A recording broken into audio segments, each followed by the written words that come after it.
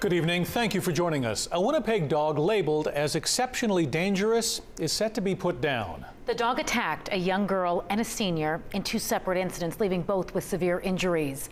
But the decision caused a disturbance at City Hall, which is where CTV's Jeff Keele is tonight.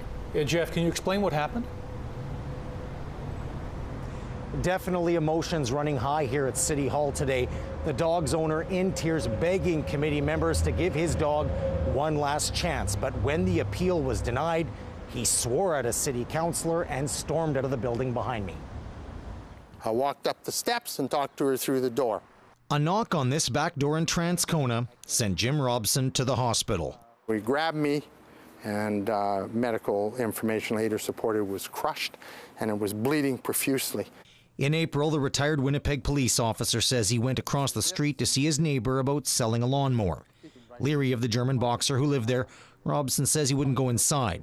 But while walking away, he says the dog, called Boss, got out and attacked him. These pictures show the aftermath to his hand and inner thigh. Robson required medical attention for the injuries and an infection. But she puffed up, 2 inches, I guess, in here. And that was there for a long time. And they said to me, had it hit the artery there, you would have died. This isn't the first incident involving Boss. In 2015, a young girl was left with lacerations on her face after she was mauled by the dog. And because of the most recent attack, the city's Animal Services branch deemed the dog exceptionally dangerous, ordering the boxer be euthanized. In our opinion, there is a risk here. But Boss's owner appealed the order, pleading with the committee of councillors to give the dog a second chance.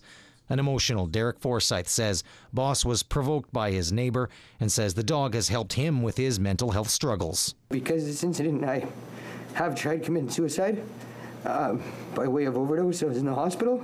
In the end, the committee denied Forsyth's appeal.